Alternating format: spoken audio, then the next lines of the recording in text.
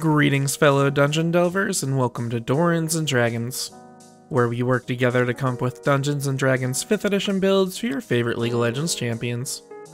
Today we're building Viego, the Ruined King. Viego was the ruler of the Kingdom of Camivore. Though he had no interest in the people, or ruling in general, he only cared for his wife, Isolde.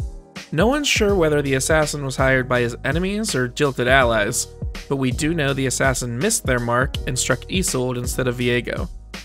Viego was driven nearly insane and spent his entire fortune and all of the kingdom's coin on trying to save his wife, but ultimately failed.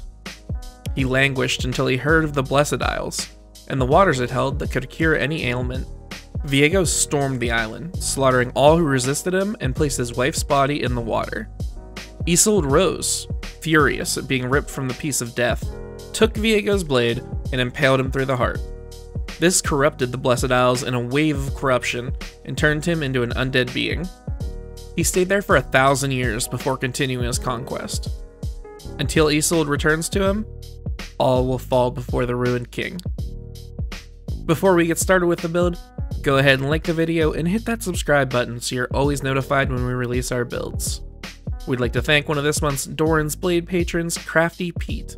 Thank you so much for your support. It means a lot to us. Crafty Pete chose Viego to build as part of the rewards for our Blade tier patrons. Come join us over on Patreon today for just $1 to get access to our awesome Discord community where we talk League and D&D all day long. Alright, now let's get into it. Here's a quick preview of the build. For race, we're going with Reborn. Per usual, our stats are going to be determined using the standard array. For our stat priorities, we're going to max Charisma and dump Strength. Our leveling path is going to be straight Warlock for all 20 levels. Viego's passive, Sovereign's Domination, is going to be the Eldritch Invocation, Mask of Many Faces. Our Q, Blade of the Ruined King, is going to come from Blade of Disaster and Hexblade's Curse. His W, Spectral Maw, will be covered by Power Word Stun. Our E, Herald Path, will come from the Darkness spell and Devil's Sight. And finally we get our ultimate, Heartbreaker, from Scatter. For race, we're going to reach into the Unearthed Arcana and pluck out the Reborn. As an undead king made that way by your waifu shanking you with your own sword, this is a perfect match. We're going to gain a +2 to our Charisma and a +1 to our Dex. We're also going to pick up Deathless Nature, which gives us a few features to match our very dead but still somehow shredded body. You have advantage on saves against disease and being poisoned and just resistance to poison damage in general. You have advantage on death saves, you don't need to eat, drink, breathe, or sleep, and magic can't even put you to sleep. It also lets you finish a long rest in 4 hours as long as you just chill during that time. So you can use this video's sponsor, Skillshare. Nah, I'm just kidding. We're too small for that. But you could definitely use this time to learn a new skill, or scout for your party, or keep guard while they keep snoozing. Our final feature is going to be Knowledge from a Past Life. Anytime you make a skill check, you can add a d6 to it, using memories from your past life to assist you. You have charges on this based on your proficiency bonus, and they recharge on a long rest. For background, try to contain your surprise, but we're going with Noble. This is going to give you proficiency with History and Persuasion, and the Position of Privilege feature, which basically just means you get invited to the fancy parties because of those rocking abs, even though you eke out the black mist wherever you go. This might be unfamiliar to Viego, but for our stats, we're going to have a balanced relationship with the standard array. We have no multi-classing requirements, so feel free to roll with impunity, you savages. Charisma is going to be the driving force of this build, so we're going to open up with that. Quickness of mind and body is going to be big as well, so we'll take Dexterity next. We'll grab our Constitution after that as a reflection of the abuse our body has taken as a host of the Black Mist. Intelligence is going to be next for his Cunning. Wisdom is going to be average since he didn't learn much from his royal experiences, and we'll dump Strength since it really doesn't help the build. For equipment, we're going to start things off with a Longsword, and once we hit level 3, we'll bump that up to a Greatsword. But don't worry, we'll explain why when we break that level down. Speaking of level breakdowns, we're going to open things up with a level in Warlock. Warlocks are a super front-loaded class, so bear with me as we dig through these first few levels. Warlocks have a d8 hit die and give us proficiencies with light armor and simple weapons. We're going to flex that Charisma with Intimidation and Deception skill proficiencies. At first level, Warlocks choose their Patron. Since Viego is fueled by the power of his blade and the Black Mist, the Hexblade is going to be a perfect choice. This is going to give us a few features, including an expanded spell list, Hex Warrior, and Hexblade's Curse. Hexblade's Curse is going to be the mark we use on our queue. As a bonus action, you mark a creature for a minute and gain a few benefits against them. You deal bonus damage equal to your proficiency bonus, you land criticals on 19s and 20s, and if the cursed creature dies, you get a little Triumph proc that heals you for your Warlock level plus your Charisma mod. Hex Warrior is going to give us a few proficiencies, but more importantly, it's going to let us use our Charisma mod for attack and damage rolls instead of Strength and Dex, which is going to be huge. We also get our pack slots at this level, which are similar to spell slots, though they're in much shorter supply and recharge on a short rest rather than a long one. The only spell we're going to pick up at this level is Charm Person, which acts like the possession Viego does outside of the game. You force a wisdom save on a creature, and if it fails, it regards you as a friendly acquaintance unless you or your friends try to harm it. Second level Warlocks pick up their Eldritch Invocations, which are a set of abilities that attempt to make up for the abysmal pack slot system that they have to deal with. We actually have a lot of these that are important for the build, so I'm going to list them all out here, and you can insert them as you please. First, we took Mask of Many Faces for Viego's passive, where he takes on the visage and abilities of that champion. This allows you to cast Disguise Self at will without a pack slot. Next, we took Devil's Sight, so you can actually see inside your own Black Mist from darkness. Improved Pact Weapon is an enhancement of the Pact boon we're getting next level. It's going to give our Greatsword +1 to damage and attack rolls, and let us use it as a spellcasting focus.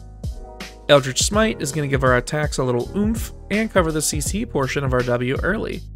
Once per turn when we hit a creature, you can spend a spell slot to deal 1d8 force damage, plus 1d8 per slot level, and knock the creature prone. No save possible. Shroud of Shadow is going to let us cast invisibility at will, allowing us to truly slip away into our Black Mist for our E. Life Drinker is going to add necrotic damage to our attacks equal to our Charisma mod, and finally, Thirsting Blade is going to give us 2 attacks per attack action instead of 1. Level 3 Warlocks gain a Pact boon from their patron. We're going to use Pact of the Blade to create a greatsword for ourselves, and thanks to Hex Warrior, we'll be able to use our Charisma to fuel it. You can also bond a magic weapon you find to fulfill this role, but it takes a 1-hour ritual to do so. We also pick up second level spells here. Darkness is going to create a 15-foot sphere of magical darkness that wraps around corners and cannot be seen through with non-magical light. This is going to be the Black Mist we release from ourselves for our E. 4th level Warlocks unlock the first ability score improvement of the build. We're going to lay them all out for you just like the Eldritch Invocations, so you can choose to take them as you please. At 4th level, we're going to take Great Weapon Master to get some oomph into our greatsword swings.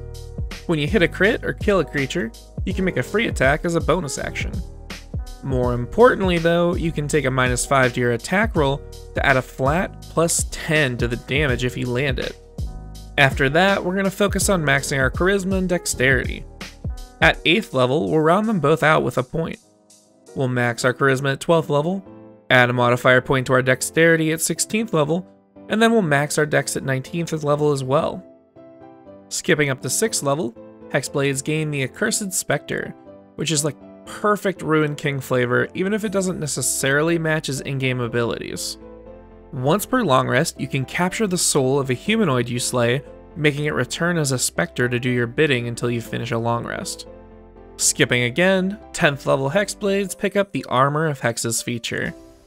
Basically, your abs are so defined you can roll a d6, and on a 4 or higher, they're distracted and miss their attack.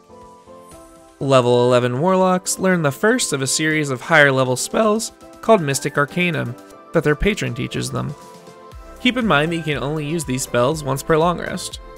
We're going to learn the Scatter spell this level to isolate our targets and separate them from their allies for us to slaughter. You choose up to 5 creatures within 30 feet and yeet them to a space within 120 feet as long as you can see it. Though if they're an unwilling creature, they need to fail a wisdom save to get moved. This is going to be his ultimate. Level 15 Warlocks learn another Mystic Arcanum, this time for an 8th level spell. We'll choose Power Word Stun for our W. You speak a word of power, or fire off a stream of mist. If the target has less than 150 hit points, it's stunned. No save possible. It can make a Constitution save at the end of each of its turns though to try and regain consciousness. Oh hey, it's level 17, and we're covering the 9th level Mystic Arcanum. We're going to learn Blade of Disaster, which is a disgusting spell from start to finish. You create a blade-shaped planar rift for a minute as a bonus action.